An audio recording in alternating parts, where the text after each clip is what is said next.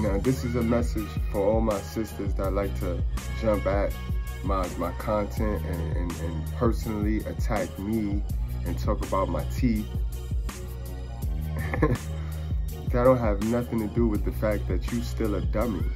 And all I'm trying to do is bring awareness to the traps and to the psychological programming that you women have been under for years. And this is why you get the results in life that you get. Now, let that marinate. Let that marinate a little bit, because I know you're used to the lies, you're used to the foolishness and the pander. So you're not used to anybody telling you the truth. So I know it's triggering. So just breathe a little bit. But once you do the self-improvement like I have done, people like you will never, ever, ever, ever be able to knock me off my mission. And the goal is to tell the truth.